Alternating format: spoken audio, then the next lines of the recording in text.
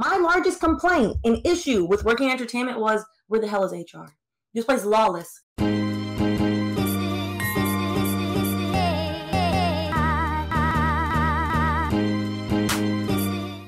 Unfortunately, some of the things mentioned here are, I would say, commonplace, unfortunately, if you have worked in entertainment.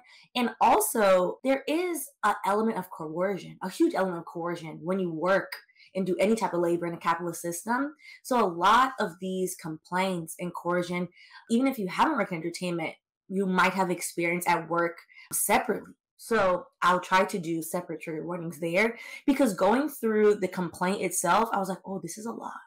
This is very unfortunate.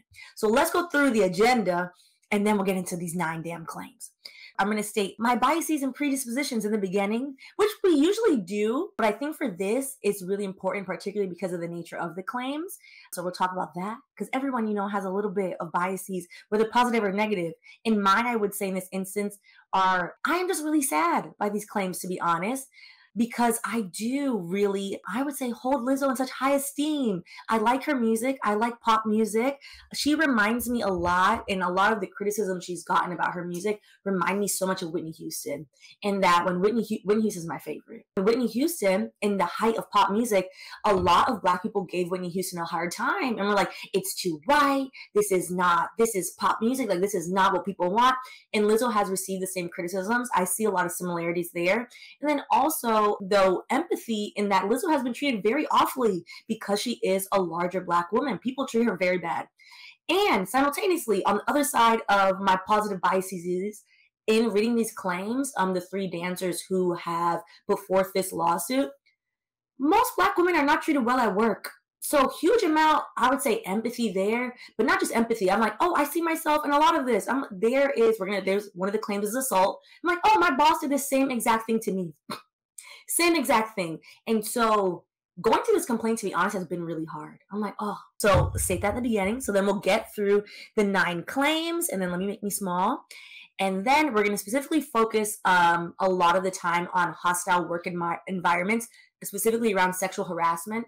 Often sexual harassment is, when people talk about it, they talk about it between the dynamic of men and women at work, because largely, because we live in a patriarchal society, men hold a lot more power at work. However, that power dynamic of sexual harassment does happen between women as well. And so we're going to talk about coercion and capitalism, and specifically how the entertainment industry is very coercive. Having worked in it, we've covered enough lawsuits in it, the element of coercion can't be understated here. And that I see a lot of people being like, oh, well, they could have quit. And I'm like, well, this is their dream job. Why should they have to quit because their boss is allegedly like being an ass? That's not a good reason. So we're gonna talk about that, and then we're gonna talk about the alleged workplace violence, because there is a kidnapping claim in here, which, child, people really do act a fool at work. And then lastly, we're going to end with, because 3 things can be true at once, which is the media misogynoir in how Lizzo is being treated with these allegations, because I don't appreciate that either. I don't appreciate it. So Exactly. People always say they can quit like bills are going to wait. Exactly. And we're going to talk about that, because this specific instance also brings up the gig economy, in that dancers, I'm going to refer to them as employees, because they did work for her. However, they're not employees from the traditional sense. There's no 401k, there's no Roth IRA, there's no health insurance, and none of that. There are allegations that this was their only job, and when they went to seek other employment, they were told by Lizzo's production company, like, no, I don't care if you're not getting paid for this day, you need to wait, because we need to put you on hold. And that adds another level of why somebody would allow their employer to potentially abuse them. Well, it's like, well, bills do have to pay. So we're going to get into it. Using the wine and shit. Look at my little setup that we look cute. Okay. Let's enter this. Can I do it? Yeah. Okay, let's enter this mode here. Okay. Yes. Cheers. I don't even have a drink, but I have my water. Cheers to us. Yes. I have my water too. All right, we're using Wine and Chill's layout, all right?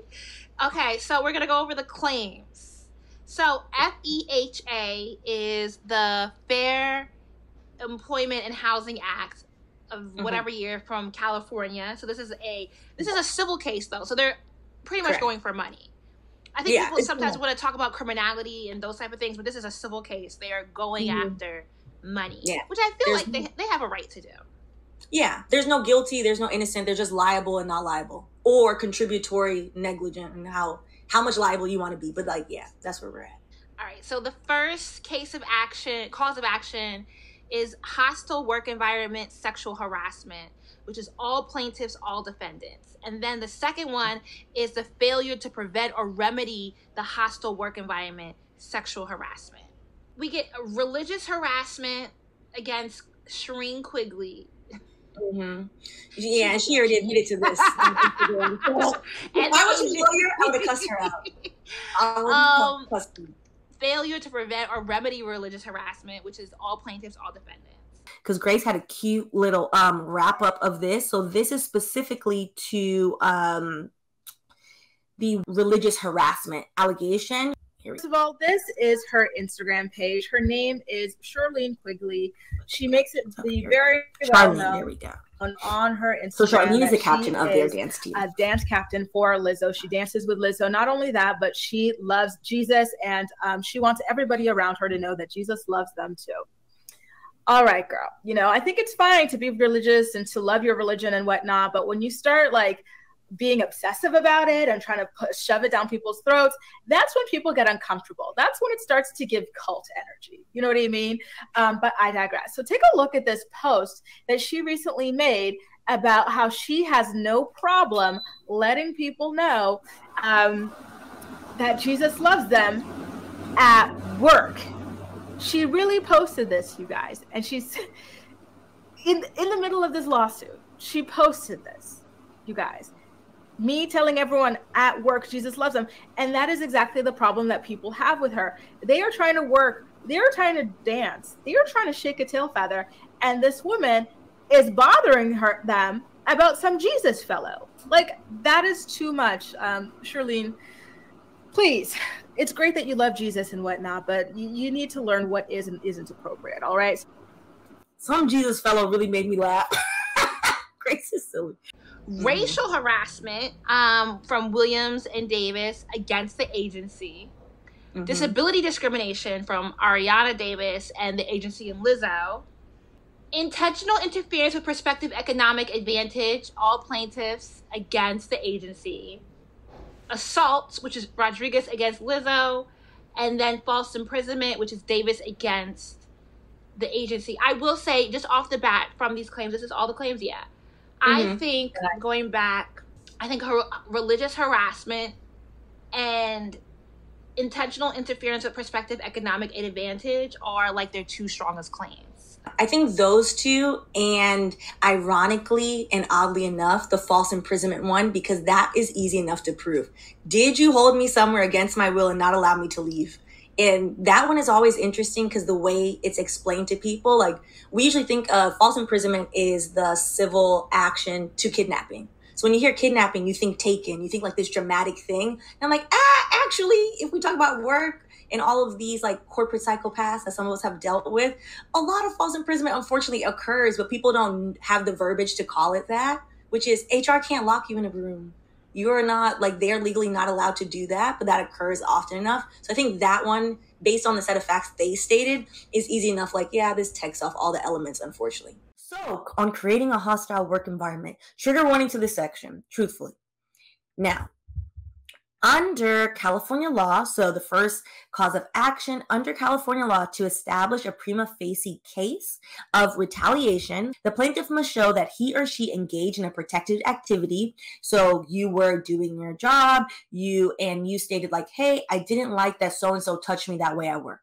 2, the employer subjected the plaintiff to an adverse employment action. So after you tell your employer like, hey, I didn't like that they touched me, the employer then says like, okay, we're talking about dancers. So say you were always supposed to be in the front of the tour, and the minute that you're like, I didn't like that Stephanie pulled my hair. Like, why did you allow her to do that? And then if the employer's like, you know what, because you complained on Stephanie and I like Stephanie, so it's better than you, you're going from the front all the way to the back.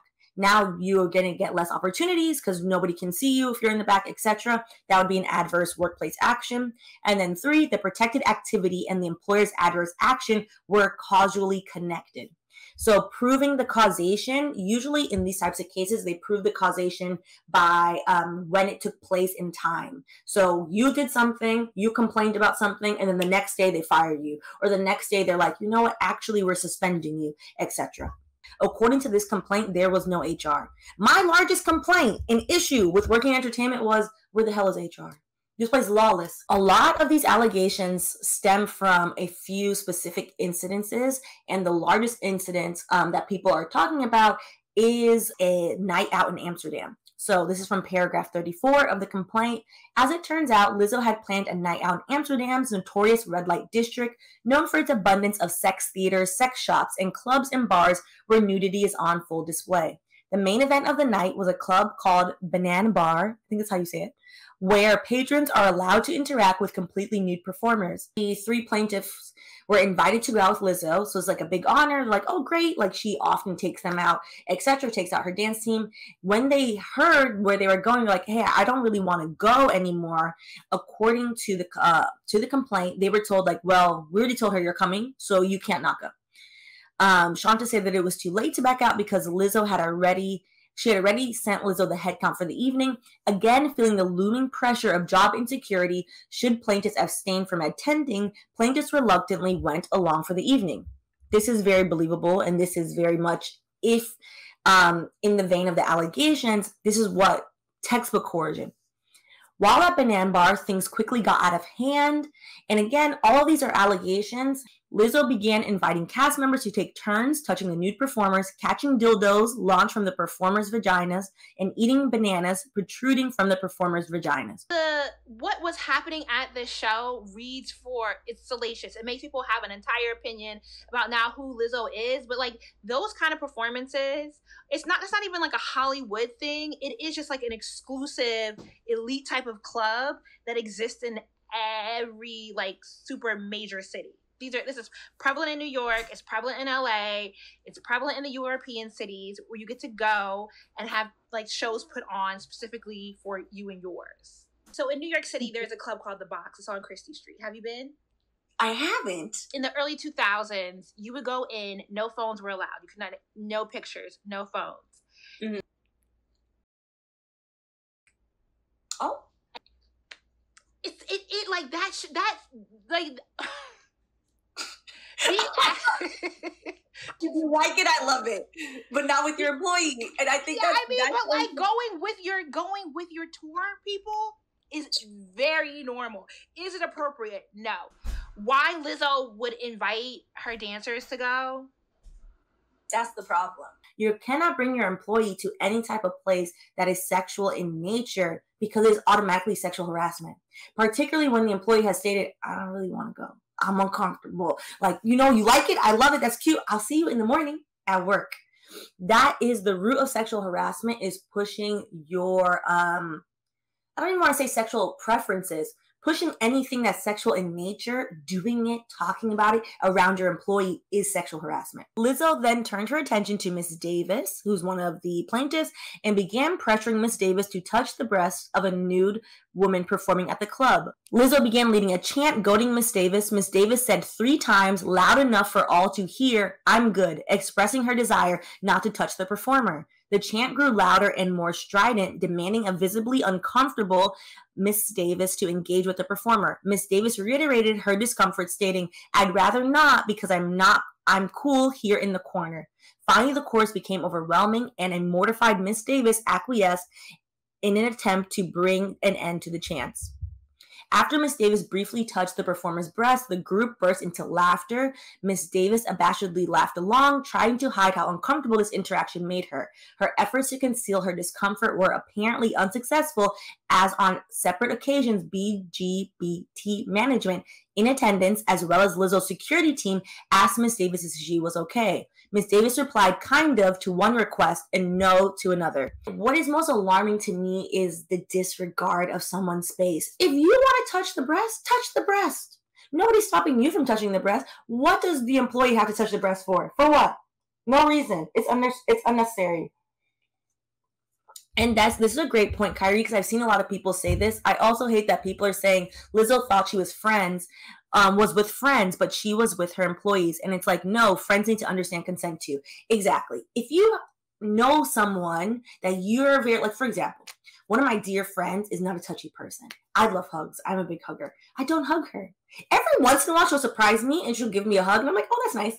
But she, generally speaking, when I see her, I'm like, hey, girl, I just saw her yesterday. We don't hug because she doesn't want to be hugged. And I think a lot of people think of consent as like, well, my intention wasn't bad. So if my intention to hug you is not bad, you should just let me hug you because you're making it awkward. And it's like, you're making it awkward by putting your body on somebody who doesn't want your body on them.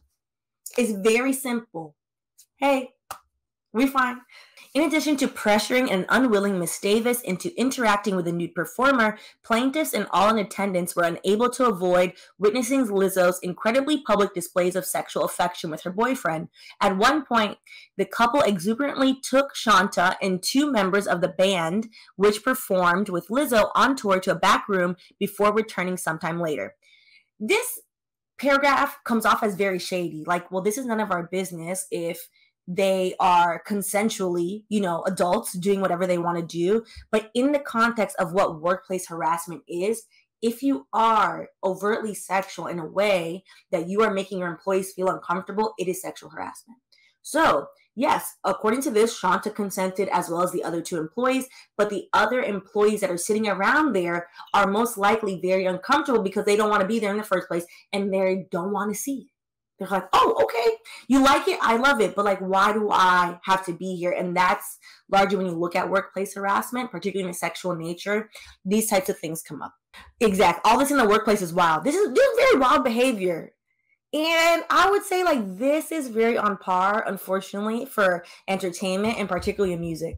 I can explain why things are not as salacious and why this fixation on these aspects of it actually obscure the actual like meat and potatoes that these girls have against Lizzo. And I do feel like they are due financial compensation. I do feel like they have a right to pursue her. It just is not that wild to me because I have existed I've like worked in this industry and like I've been invited out and had similar experiences. And but as Stephanie has said, the legality of it is if the person feels that way, they have legal recourse. I'm only the before 12. They're like, Stephanie is a lawyer. Stephanie got to leave at 12 o'clock. We're not doing nothing over here. Which is, I always think it's like kind of interesting. But yeah, the contextualization is needed because I think without the context, you read it and you're like, what are y'all doing? And I'm like, everybody unfortunately is doing something very similar. They shouldn't be creating, you could do it, but don't create a hostile work environment, AKA your employee doesn't need to Okay, so when does it become hostile? That's where I got hung up at. Because I'm like, when does it become, when is the fallacy of trying to create a sisterhood and then also be the big bitch boss in charge? Yeah. When does that run amok? And I think the clear thing is that Lizzo wanted a sisterhood where she was never talked back to. And that's not a sisterhood. And you have to make that decision. And Lizzo should have had the wherewithal as a grown woman to understand that, especially with the way they went about firing, particularly Crystal. A lot of people are coerced into things, maybe not to this level of egregious behavior at work to keep a job. This is Lizzo's, I will say, to be honest, ill-advised statement. I highly doubt her, and I meant to pull up the lawyer, Marty Singer. I didn't put him on a slide, but I'll talk about him right now for a second. I highly doubt the lawyer approved this because this is nonsensical. She has decided to retain Marty Singer, then did the textbook defense strategy, very victim blaming and victim shaming in the public eye. By doing a victim shaming and victim blaming defense, essentially you have the plaintiff thinking, oh my God, everyone hates me. I just want this to go away. This is actually ruining my life. I will settle for less. So that is very much his strategy. And he's already started that strategy in that he pulled up a video. We're going to get into it. But Miss Davis was on, I keep calling her Miss Davis. I can't remember her first name. Hold on. Because I'm like, she's very young over here calling her Miss Davis. Ariana. Ariana Davis. Ariana was on Lizzo's show. That's how she got to be a dancer for Lizzo. Watch out for the big girls. And so Marty Singer pulled a video for TMZ of Ariana on the show being like, I'm so excited. This is amazing. This is such a great opportunity, blah, blah, blah. His statement as the lawyer and as the public person who's allowed to give statements on Lizzo's behalf was, does this person look like they're being harassed at work? Do they look like they're being abused? They seem like they're having a great time. This is a crock of shit. Which, how many people have, I love my job. I love my job. I love everything. I think it's great. I go through hell touring. I love to tour. And just smile through. I'm like, that's not showing anything. That's proving nothing. So this was Lizzo's statement that her team put out not the same day that it came out, I believe the following day. From a legal sense, this is a cluster, particularly this statement. So these last few days, and it was on Instagram, and then she had it on Twitter. So I just pulled it from Twitter, but it's the same one everywhere. These last few days have been gut-wrenchingly difficult and overwhelmingly disappointing. My work ethic, morals, and respectfulness have been questioned. My character has been criticized. Usually I choose not to respond to false allegations, but these are as unbelievable as they sound and too outrageous to not be addressed. So the first is denial. So the second paragraph, these sensationalized stories are coming from former employees who have already publicly admitted that they were told their behavior on tour was inappropriate, unprofessional. When you say these sensationalized stories, you have then undone the denial and essentially admitted like, yeah, but it's an exaggeration. Did y'all or did you not go to Banana Bar?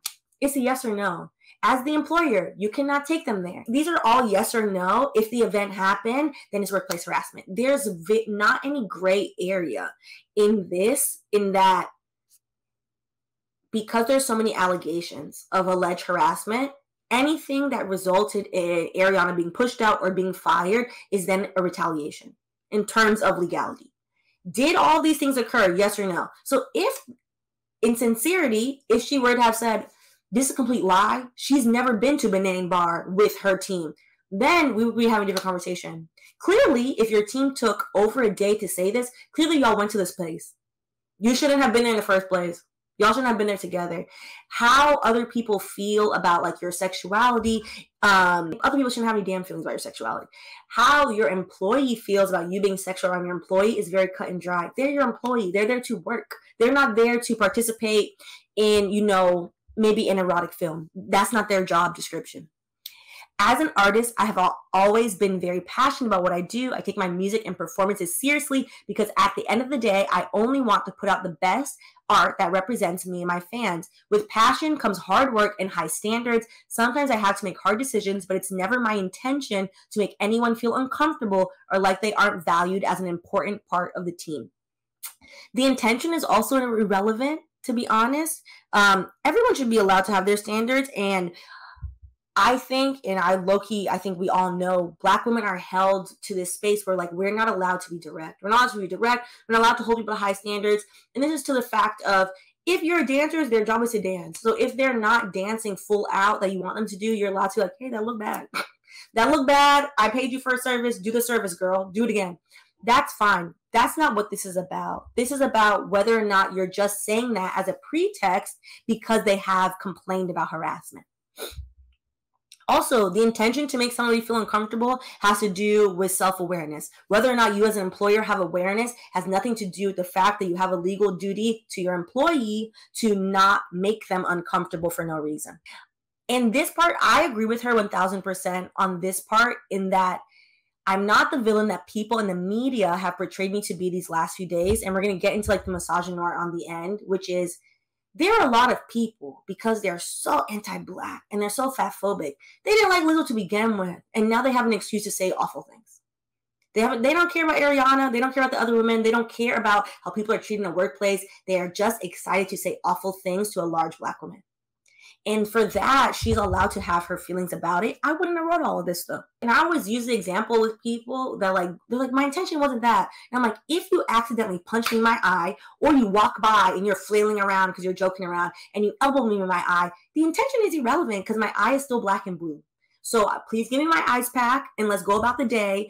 The intention is really irrelevant because now I have a black eye. And now we have to explain why I have a black eye. Somebody's saying that maybe they should, what's the resolution to have a therapist on tour? I think the legality of Lizzo hiring the therapist is also a mucky situation. That therapist cannot come through your employer. No. That's a bad But giving them the funds to say like, hey, at this specific hour, go see your therapist that you paid for with the health insurance I should have gave you that I didn't give you. I think that could have helped. And then having an adult that you listen to. This just reminds you like, hey, I know it's not fun. But I have to remind you, you can't be taking everybody everywhere. Yeah. And I'm happy to say girls the are travel. uncomfortable. You need to, there should have, one of those managers should have stepped in once the girls tried to speak to her and, you know, address that, like, she needs to stop inviting everybody out. And she needs to, like, be, like, if she's going to do the sisterhood thing, be more aware of who's uncomfortable and who's not. She needs to manage that. Okay, the last thing I wanted to address, because we do need to go, Mike.